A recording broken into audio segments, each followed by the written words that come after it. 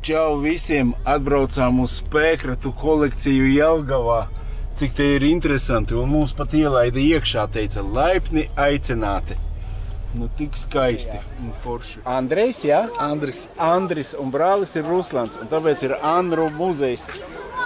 Mūžu nodzīvojis, un esmu bijis tādā vietiņā, visu pasauli izbraukājis, un visur man jau patīk. Tikko iebrauc, laipni aicināti, viss ir kārtībā. Tas ir Ruslans. Tas ir Ruslans. Ruslan, čau.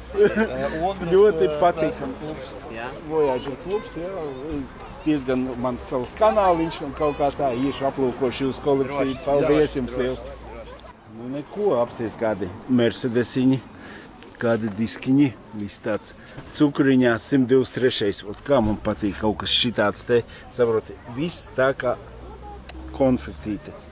Vēsiņš. Žankas. Merkūris. Vien, cik interesanti.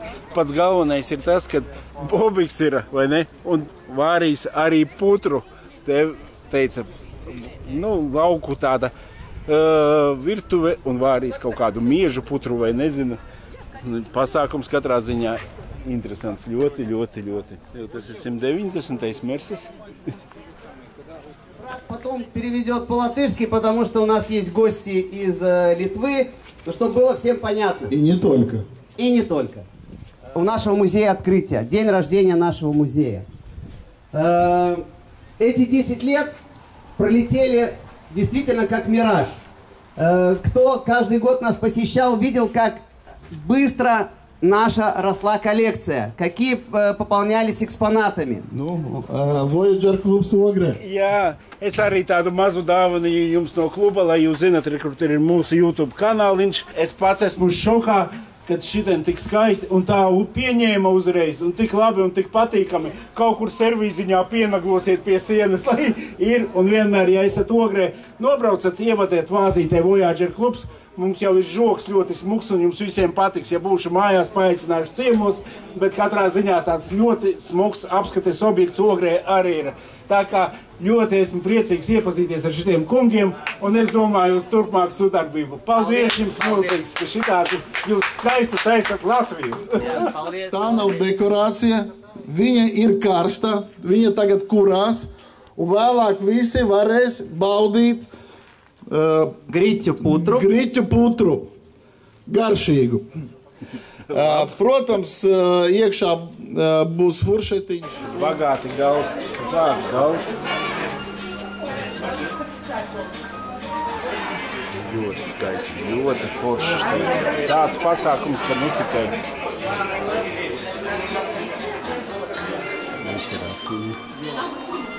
Mūzička tāda foršā spēlē.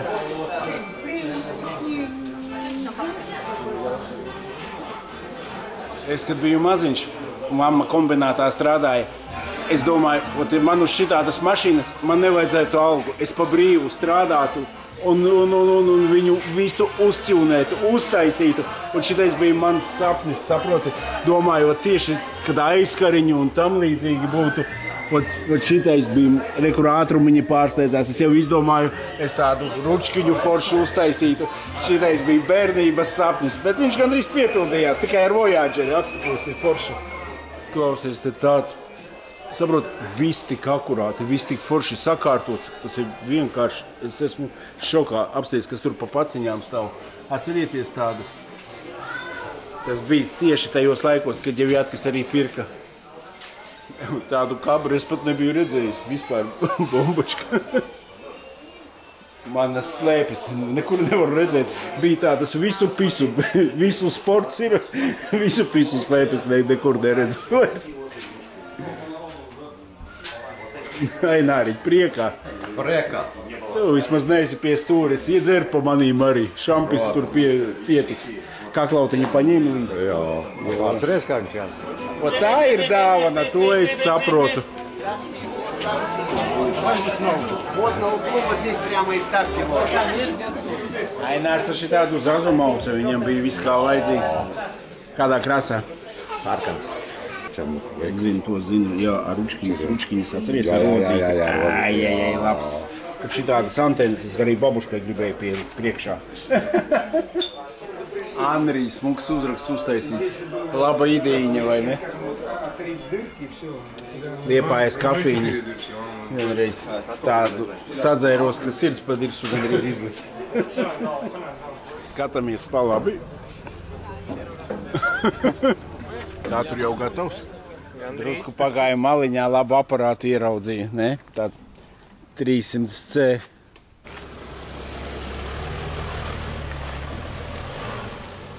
Nu, mūsu tanks labs policijas uztaisīts, ne? Tāds офигенно patīk. Девочка, вы на Дубровку?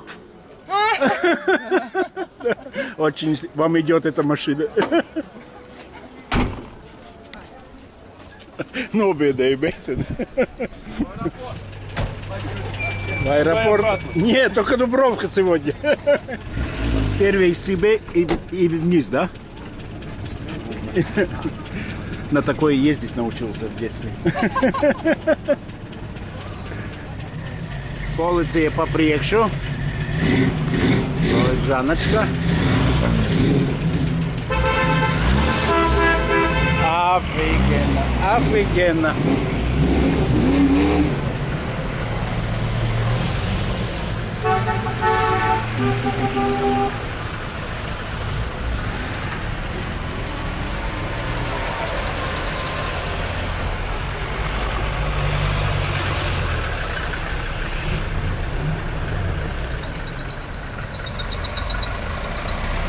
Simtdivstrešais smukulīts, Žānačka.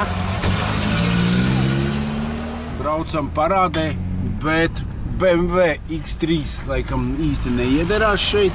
Aizmugurē mašīnītas ir afigennās. Priekšā vēl žankas, kur griežās ārā. Mūs ielaidīs, avārijas dienas ielaidīs mūs iekšā. Ai, vajag uztaurēt. Labs gājiens, nekāda veida. Kafiju, aizvien visu kafiju atnāca. Labi, ka galds mašīnā.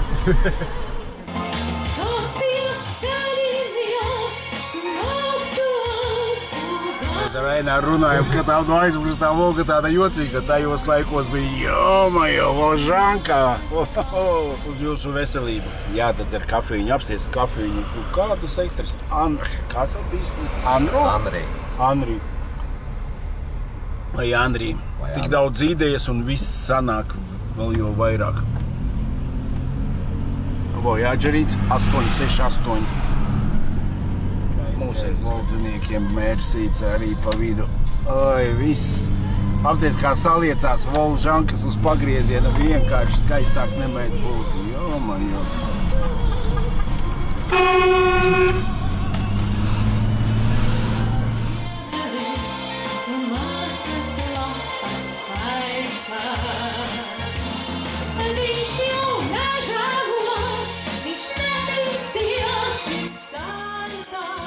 Stāvam pēc putras rindā.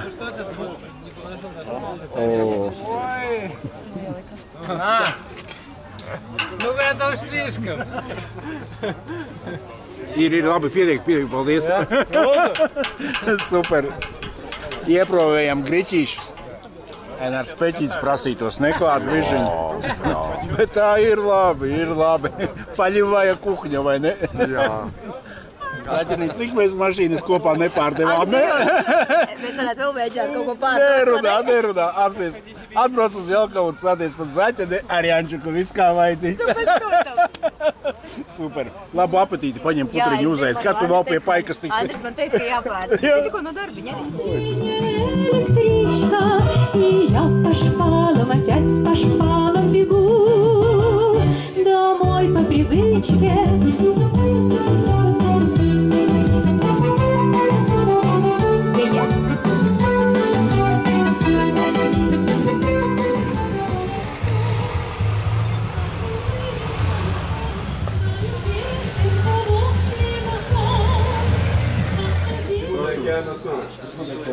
Uzrakstīja tādu pateicību, ka tik foršs muzejs ir izveidots. Zini, ko es pateiktu? Cik pedantiski ir restaurēta šitā Latvija vienkārši tik pedantisks ir viss muzejs. Pilnīgi viss muzejs ir. Visas tie plakātiņi, paskaties, visas fotogrāfijas, tādas bildes, mašīnīte pie mašīnītes, viss tīrs smūgs uz bruģīša apsties ar tādām šķirbiņām salikts. Nu, tik akurāti, tik skaisti, vienkārši cepuri nost. Šitā ir tā mazā piekabīta skifs, īstenībā. Man pat brālītim tāda bija. Viņš pat vienā pasākumā mēģināja viņu salikt un salika, vai ne? Bet nekad tā nepievērs uzmanību. Un tagad vienkārši saprotu, viss ir izlikts un apsties tieši tā kā tanī laikā. Nu, kā ceļo un dzīvo mašīnā. Paskaties, kāda gulta, džin, tāda krievu laiku piekabīta izgudrojums. Vienkārši nebija redzējis izklātā veidā, tāpēc arī tā pievērs uzmanību. Super, bet brālīts toreiz teica, salikt viņu, tas ir katastrofa, bet, kad piešaujās, tad viss ir labi. Man bija bērnībā gan šitāda mašīna, gan šitāda pistoles trauma ražojuma.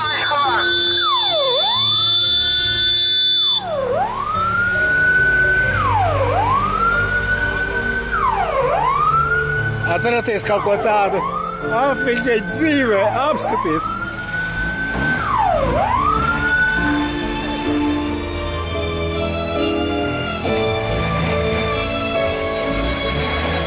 Tagad liekas smieklīgi, kad toreiz filmā atceries, mēs nopietni skatījāmies.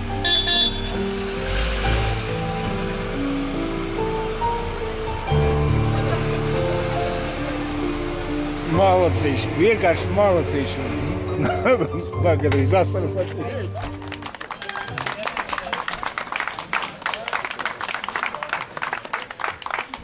Tā ir pirmā reize mūsu vēsturē, varbūt arī Latvijas vēsturē, kad tika restaurēts neeksistējošs auto, jo tās ir iedomājamais auto no filmas Mirāža, ja kāds atcerās filmu. Ideja pilnībā pieder Ruslanam un tikai. Es godīgi teikšu, es biju pret, jo restaurēt auto, kurš neeksistēja, tas bija jau, man liekas, pavisam. Bet lūk, iemiesojums, dzīves iemiesojums režisoru un filmas autoru fantāzijai par to, kā varēja izskatīties amerikāņu mašīnu seifs. Un sakarā ar seifu ir tātad tā mīkla, ka jānosauc 2 cipari, no 10 līdz 30, kombinācija no 2 cipariem, mēģinot atvērt to tā saucamo seifu. 21. Stājamies rindiņā pie Ruslana un sauksim kombināciju, un tas, kas atminēs, dabūs. 3 миллиона или меньше. Но в нашем случае миллионы есть.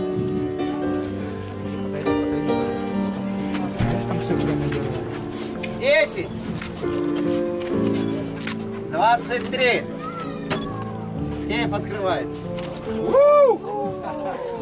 А вот это главный приз отгадавшему комбинацию чисел. Уже Саша. реплика несуществующей машины. Такая только будет у тебя и у Майкла Джексона, как говорят. Но в этом случае будет, поздравляю. У нас... Блин, kādi malacīši, cik forši, viss tas izdomāts. Blin, citi piķi pelna un bāžas dārgos paklājos mājās. Citi uztaisa muzeju un tik forši tas viss ir. Blin, es tevi.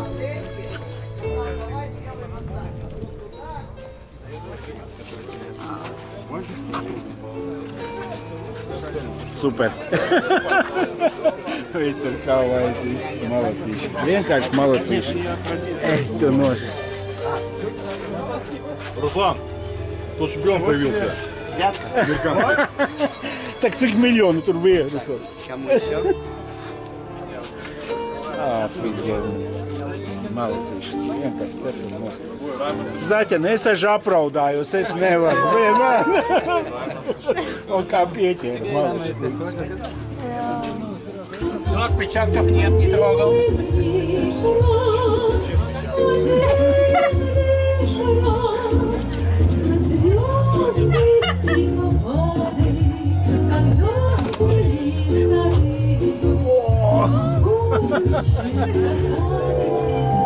Tas bija kā piemērs tai mašīnai, ka taisīja. Un šitās mašīnas, tas ir uz stikla, jūs gribat? Jā, uz stikla. jā. Nu, labi, es no šitās puses. Jā, tāpēc, ka uz mašīnas būs sarežģīti.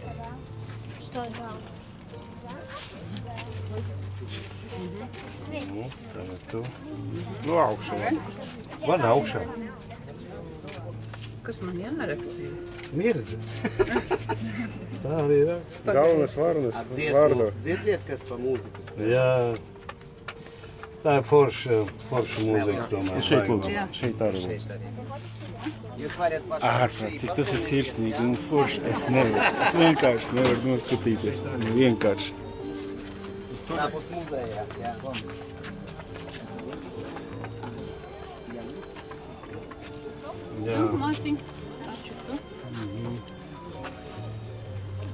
Nomocījuši jūs. Nepaspēja atbraukt, jau pielika pie darba. Tā, Mirdza, gribam no mūsu. Šitā arī, jā. No mūsu. Jā, urā, Mirdza! No mums visiem apsveikt jums. Šīs jubilē 40 gados šīs filma, kā iznāca priekšā, tiešām tas ir Latvijas Rīgas kinostudija. Tas ir Latvijas, paldies jums. Tas ir Latvijas filma, un tā viņa ir palikusi, tā viņa ir. Paldies. Paldies jums. Dažus momentus par filmu, kas bija interesants, nu kas... Jā, vēl kaut ko atceraties. To nevar aizmirst. Es cik saprotu, jums tā bija pirmā filma, jā? Kas, Es biju filmē, jā. Bija, jā? Jā, bija, jā. Bet tāda galvenā loma, jā, man bija pirmā, jā. Tā, nu... Bet pēc tam man ir vēl bijuši galvenās lomas. Es zinu, bet pirmā. Pirmā bija Mirāža, jā. Jā, nu, lūdzu, brālis pavadīs jūs, tur var apsēsties teltīs. Saša, tas ir tev. Оставить здесь? Baigi nostrādāt, viņš nebija tik labi nostrādāts toreiz. Tiešām, tas man tiešām... Tas ir cits. Es zinu. Jūs variet, es biju doma, ja es būtu drusku ātrāk tikuši, mums bija doma, lai jūs iebrauktu ar to mašīnu šeit pagalmā, divatā. Nu, bet viesi jau bija tā noguruši, bet mēs tā izdarījām. Jā, noteikti, ka būs jautājumi par filmu, konkrēti par šo filmu, varbūt ne tikai. Nu, redz, cik smuki un jauni jūs bijāt. Tagad praktiski nekas nav mainījies, varbūt matu krāsa tikai. Tas plakāts bija ļoti populārs, viņš arī populārs šobrīd internetā. Viņš ir tāds...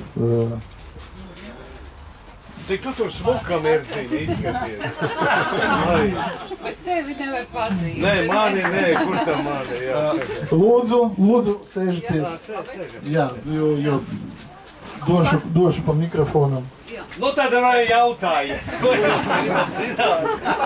Mēs esam atbraukuši, lai jūs iepriecinātu. Padomu laikā tika filmēti un ka mēs viņā piedalījāmies. Es domāju, ka tas bija tāds pamats, tāds atspērienu punkts visai mūsu karjerai.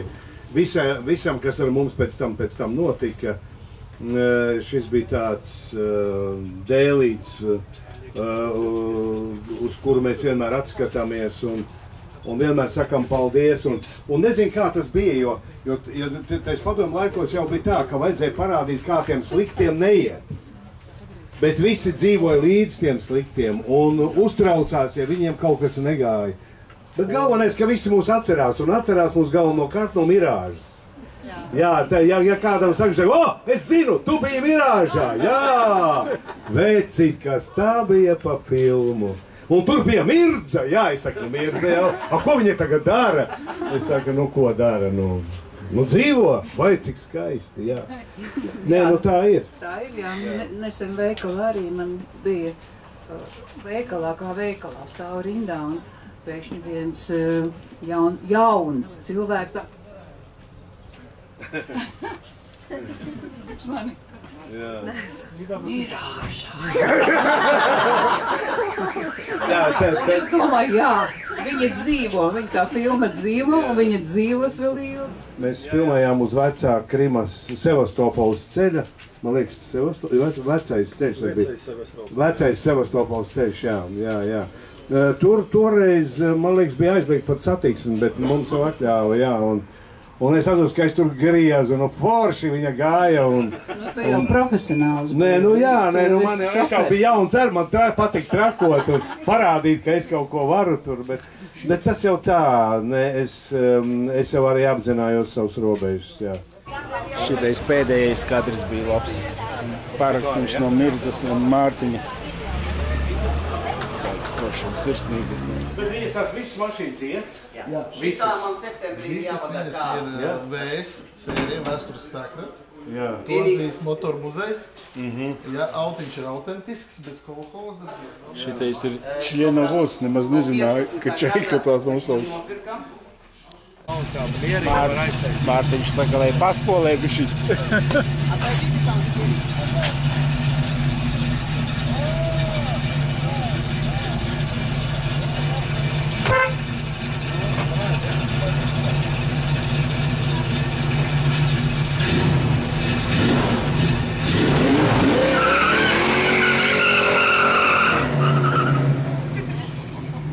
Tā brauc policija.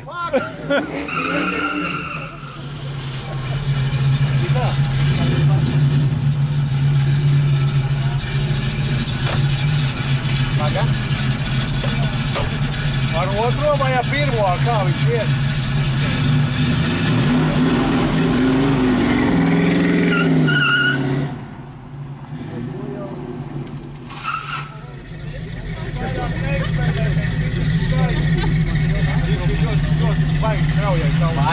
Baigi. Nenormāli, jā. Un no gan viņš uzreiz. Jā, bet piedodiet, ka es bišķi uzdevu, es vienkārši gribēju paprovēt. Nav problēma. Piedodiet, jā. Visi kārtīgi. Ja es jau atļauju, tad viss atslēgi pagriez. Viņš atrumu atstāv, viņš neriko. Un viņš pie tām ar otro šito... Es ar otro, jā? Es redzēju, es jau redzēju. Es jau kādreiz tur... Viņš sajūtīši ir, jā? Nē, varētu trešo arī varbūt, ne? Valdīt viņu ļoti grūti. Jā, nē, es uz bremzēm var just, ka viņš... Bet beigās viņš paņēma... Kur zem kokiem, kas vasaras laukumā, vīzmo bležu un sieviešu Kamēr Mārtiņš dzied savu pirmizrādes dziesmu, tikmēr apstaigāsim apkārt.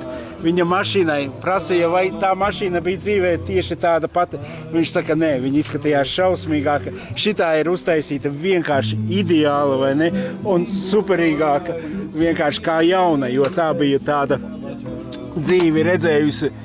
Un šitais ir tā kā... Un vienkārši es nevaru, šitāds pasākums ir uztaisīts. Es vienkārši nemāku izstāstīt tos vārdus un visu saproti. Jūs teiksiet, varbūt krievu dziesmas vai vēl kaut ko. Vienalga, nejauciet estrādi ar politiku. Tas vienkārši ir labākais pasākums, kur es pēdējā 10 gadā esmu bijis tik sirsnīgi, pat asaras tecēju. Nu, kaut kā tā, arī, ja jums patika, es pat ielikšu šī trešdienā viņu iekšā, jo man tā gribās samontēt un parādīt arī jums. Ieliekat īkšķīt, ja patika arī jums. Tiksimies, lai kā nākošajos ceļojumos.